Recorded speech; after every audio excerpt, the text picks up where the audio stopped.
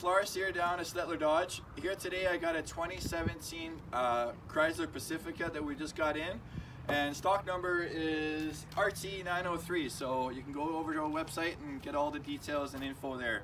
So we'll have a look at the tires. They look like they have quite a bit of life on there, and they're 18 inches. Then you get that nice Chrysler look with the HID headlights and obviously the fog lights on the side. Nice thing about the Chrysler Pacifica that we have here is got the power sliding doors, the power lift gate, the remote start, the keyless entry, and you can see how that's just opening up nicely there for us. And as we come around to the back, you'll be able to see that the sensors on the bottom here. Obviously you got the stow and go functionality where you can fold it right down. Got the stow and go in the middle there as well. Buttons for the power lift gate here. So I'm just going to press the button here so that it brings the lift gate down, and then you'll be able to see that it has equipped with the backup camera. And like I said, it's got the sensors on the bumper there to help you as you're backing up and make sure you're not hitting anything. And you'll see as well that it's nicely equipped with leather. And then this also comes with like the heated seats.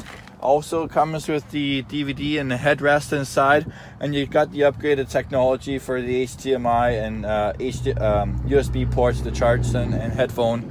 It does come with the Bluetooth headsets, or I should say wireless headsets. On the inside of here, there's a button.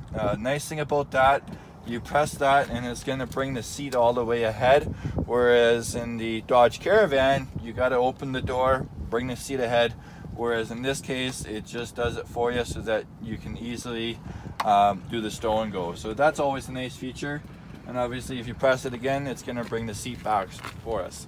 Like I said, you grab the door handle, it senses that you have the key, is going to release that lock, and then you can get into it, and then you got your door locks and door windows and power mirrors, buttons for the fog lights, automatic headlights, and some more other controls. But let's hop on the inside and go through some of the options here. Alright, so here we're on the inside, and then you can see it's nicely equipped with the big panoramic sunroof. Obviously always a nice feature. But we'll start back down in here. You got this nice center console, spot for your cup holders. Nice deep pocket there to kind of store a few bags and stuff like that. And then you got another nice deep pocket inside of here for your change, and I mean, there's lots of room to store things inside. I also believe there's another little thing back here with a couple more cup holders as well, and more storage inside of there. And then you got your slot for your Blu-ray disc player or DVD or CD that you can put in there. And you got your controls for the dual climate control. This does have the start-stop technology, the sensor you can turn off, the traction control.